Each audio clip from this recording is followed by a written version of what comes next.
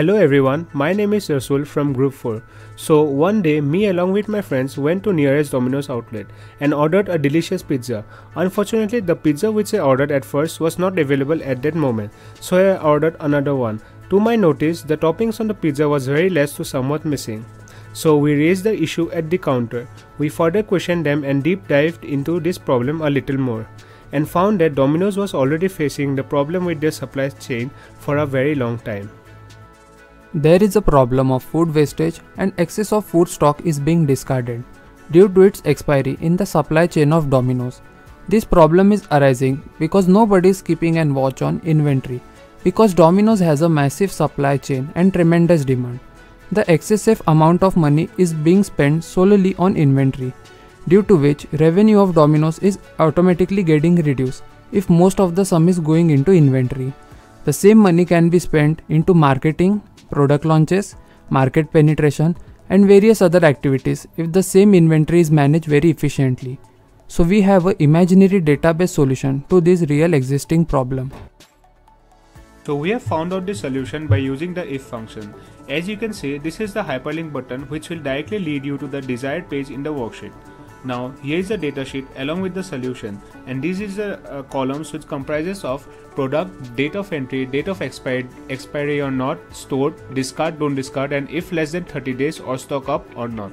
For example, taking milk as a product, here is the date of entry of the milk, that is 1st January 2022, and the date of expiry, that is 29 January 2022. As we can see, it expired, which was actually stored in refrigerator. Here we have used if function in such a way that if yes equal to discard, which means item expired so it was discarded, and if no equal to don't discard. Suppose if there is any shortage of product, then using if function less than 30 days, it will generate a notification to call the supplier, which will stock up those products. This will solve the issue of the shortage of the product, and the product will be available all the time. If the stock is more than 30 days, it will show up as stock is available. To know about how we did this in macro and the dashboard, stay tuned with us. Thank you so much.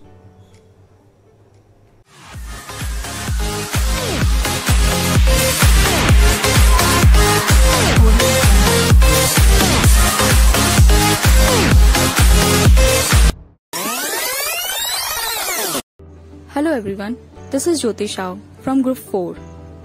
In our last video, we discussed about the problem statement and the dataset of the pizza brand Domino's.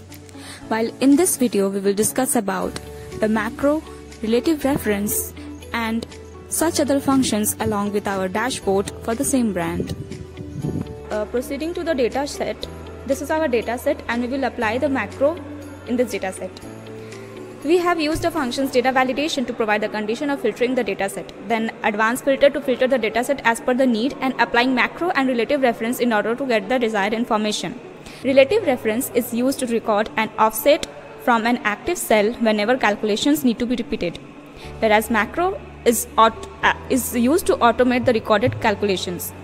With the help of data validations, we have created the list of options, that is discard and don't discard, while here in the column we have for if less than 30 days or stock up or not, we have taken stock is there or to call supplier. Now we will apply the advanced filter to segregate the data as per the needs or the conditions we have set. We will go to data, then advanced filter. Here we will select copy to another location. List range is our table, that is the data set, entire data set.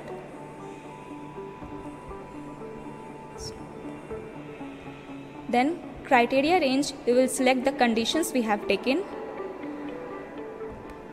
and copy to, we can select any row to copy our data. Then OK. Here we got the list of information based on the stock is there, that is the condition being provided above, and the don't discard option. Now we will go to macro and relative reference. Going to developer, we will record macro. You can rename as per your choice.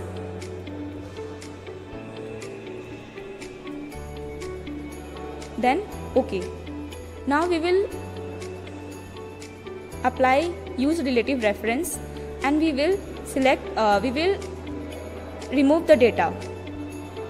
that is, we will delete the data. Now we will close relative reference.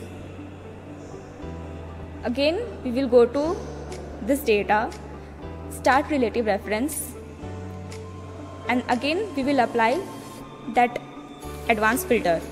It will automatically take your last conditions. We will apply OK, then again we got this data. Now we will again close that relative reference and stop recording. Now we will go to insert, select a button, apply a button, and we will apply the macro we have recorded. Now you can hide your main data for your better visibility. Now once you get this button, you can select the desired condition, click on the button, you will get the data as per your choice. If its stock is there or not, or the call supplier, you can apply button function or the conditions to get the desired data. Now we will move towards the dashboard. What is dashboard and how dashboard can easily explain the big data sets? In this dashboard of Domino's inventory, we have taken 3 domains on the dashboard. One is bar chart, which shows the product and their total cost. Second is pie chart, which shows the product and the status of the product, whether to discard the product or not. And the third column is column chart, which contains information about the stock of the product. All the 3 domains are linked to each other. For example, if we click on corn, then the total cost, discard or not, and the stock will appear at the same time. Hence, this is the main aim of the dashboard, that by clicking on one product, you can see the entire data of the product under multiple domains.